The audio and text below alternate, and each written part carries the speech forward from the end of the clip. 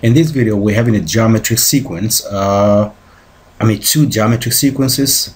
With the first one having its first term a, its common ratio r, and its sum to infinity 6. The second one is having its first term 2a, its common ratio r squared, and its sum to infinity 7. So what we want to do here is to find the value of a and r. First of all, we want to briefly interpret the information that are given to us by the exercise. The first GS, GS stands for geometric sequence. The first GS has first term a, common ratio r,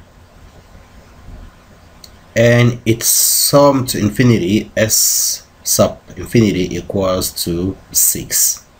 And the second geometric sequence, first term 2a, common ratio r squared, and sum to infinity s sub infinity equals to 7. That's an interpretation of what we got in our exercise. Now, before continue, let us take a look back at the the standard or general formula of geometric sequence. The sum of the n terms of a geometric sequence, which is given by a times 1 minus r to the power of n over 1 minus n. And as we're talking about the sum to infinity, r to the power of n is going to go to 0, and we're going to have s sub infinity equals to a over 1 minus r. As you can see here, s sub infinity can be replaced in this case by 6, and in the second case by 7, and that's what we're going to have here. So we're having 6 in the first case equals to, the first term is a over 1 minus the common ratio. In the second geometric sequence, according to our information, we're having 7, the sum to the infinity equals to 2a, the first term, over 1 minus r to the power 2. And the first equation here gives me, by cross multiplying, 6 times 1 minus r equals to a, because it's like we're having a 1 here under 6. And the second one gives me 7 times 1 minus r to the power 2 equals to 2a. As you can see here, we're having kind of a system of equation here with two unknown, two variables that we need to find.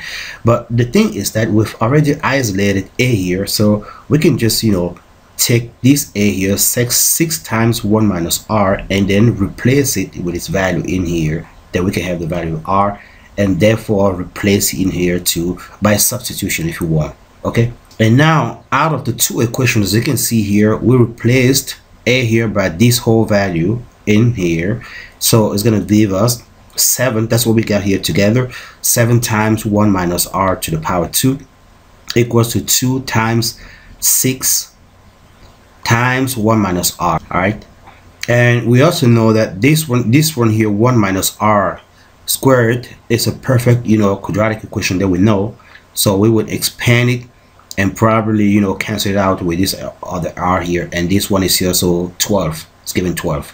So that gives me 7 times 1 minus r times 1 plus r equals to 12 times 1 minus r. As you can see, the 1 minus r will cancel out here, so I'm going to cancel out this one here.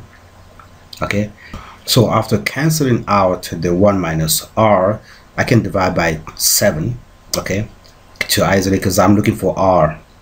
Then that's going to give me a remaining on this side, 1 plus r equal to 12 over 7. And then I can pass 1 to the other side by subtracting -1 on this side here and -1 on that other side. Now we're having r equals to 12 over 7 minus 1. Therefore, we're going to have r, our common ratio, equal to 5 over 7, and that's the common ratio of this geometric sequence.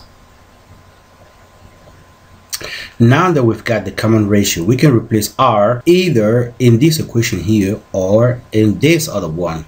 But as you can see, this is the easiest one, so I'm going to choose this one here, a equals to 6 times 1 minus r, and replace r here to find the value of a.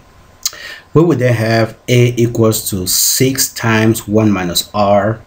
R is 5/7, so we're having 1 minus 5 seventh. And what we have here in the parenthesis is going to give us 7 minus 5 is 2/7 times 6. So that would give us A equals to 6 times 2/7, what is equal to 12/7. Therefore, we can say that the first term of our geometric sequence is A equal to 12/7. So if you want to prove it, you can, replace it in either this equation here or that one there, or even here.